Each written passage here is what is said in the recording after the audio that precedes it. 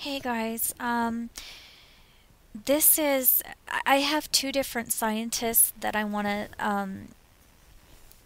share with you who have estimated the position of Planet X. The first one is Robert Harrington, and he estimated a position in 1988. And then the second one I'm going to show you is a physicist who estimates where it will be December 21st, 2012. So first, let me just show you this. Robert Harrington was the astronomer who granted Zacharias Sitchin an interview. I think it was in the 70s or the 80s. And he worked at the Naval Observatory, which is a prestigious United States observatory. He wrote this article in 1988, and he estimated that Planet X, if it exists, would likely be found either in Scorpio or Taurus. And the reason that he said that, and I'll put a link below so you can go read this for yourself. He's using this equation right here, which this right here is what he's trying to find, and this is the vector of Planet X, or the possible Planet X. It's the vector that that he's looking at Uranus and Neptune, so he's not taking into account all of the planets in the solar system. He's only taking into account Uranus and Neptune, because those are the two planets that had perturbations, meaning they were pulled off course. So the vector, this is what he's trying to find. He's trying to find the vector, which is like if this is Uranus right here, then if it's being pulled off of its orbit, which it was, Uranus and Neptune were both pulled off their orbits by a gravitational force. So this would be the vector that he's trying to find right here. He's trying to find out the angle in which Uranus and Neptune were pulled off course. So that's the reason why we have two different locations. We have Scorpio and Taurus, and they're in opposite sides. And the reason is because he was looking at two different planets. He was looking at Uranus, so you'd have to do this equation for Uranus. I guess I'm not an expert, but I'm just saying I think you would have to do this for both Uranus, and then you'd have to do this equation again for Neptune. So then he would end up with two different possibilities, either Scorpio or Taurus.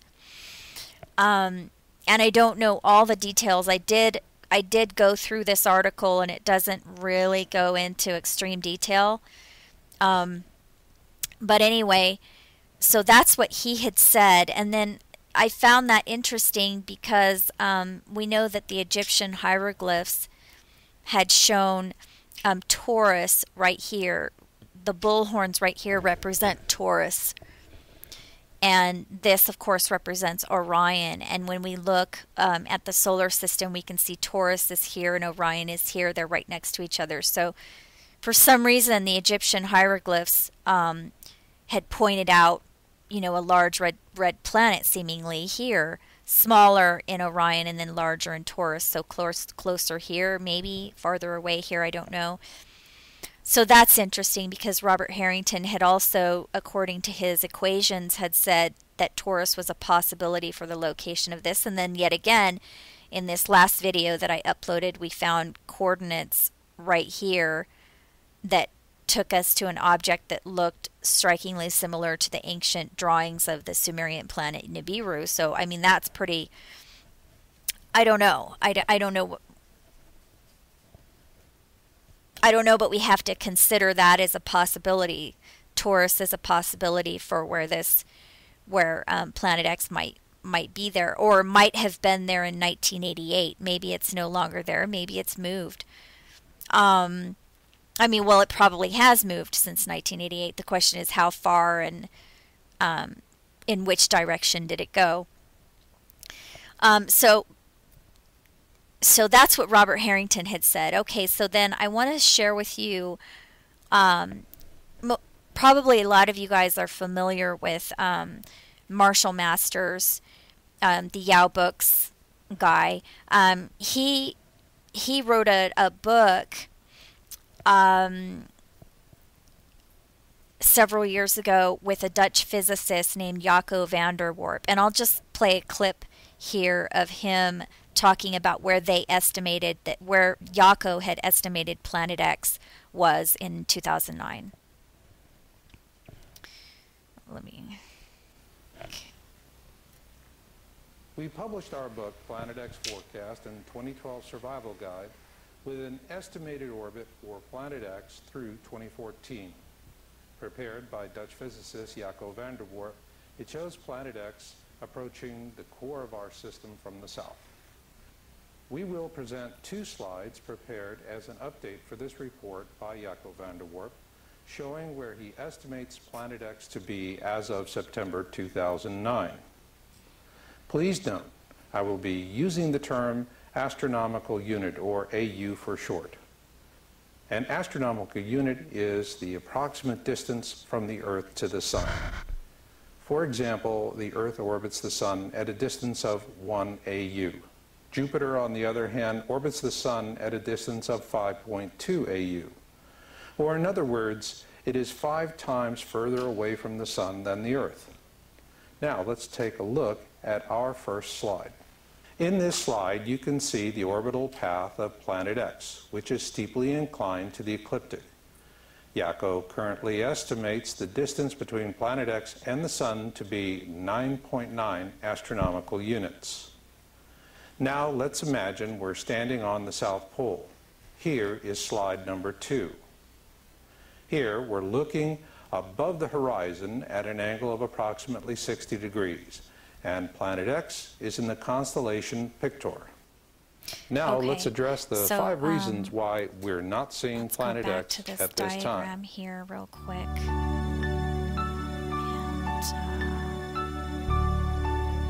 And get-go. We published our book, Planet 9.9. Okay, so you can see that Jupiter is here and Saturn is here. So if we go here, this is September 2009, when this is the date that he's talking about. And you can see the constellation Pictor is down here south of the ecliptic. Jupiter is here and Saturn is here. So this is the angle that we're looking at it. And they're saying that Jacco estimated that Planet X was down here and that it was moving up through the ecliptic and then up into the north. So it was coming from the south down here, and then it was moving up past the ecliptic and then would end up in the north and then in 2012. Okay, so here is their this next video that was just recently put out by him, and he's talking about this crop circle that appeared in Avebury, England, and I'm not sure what year it appeared, but this crop circle shows the date December 21st, 2012, and I'll just show you real quick. You can see Mercury and Venus are here, and Earth is over here. So let me just show you, and I don't know why this is. I'm not speculating about that. I just want to show you that it is that date. Because I don't really know much about crop circles and all that stuff. But you can see here's Venus and Mercury here, and then Earth is over here, just like it shows in the crop circle. And then, so Venus and Mercury and Earth. And then we have Mars over here. So there's Mars. And then we have Jupiter and Saturn. And so here's Jupiter and Saturn, and keep in mind that these are different angles. I mean, this is a different angle of viewing than this other one.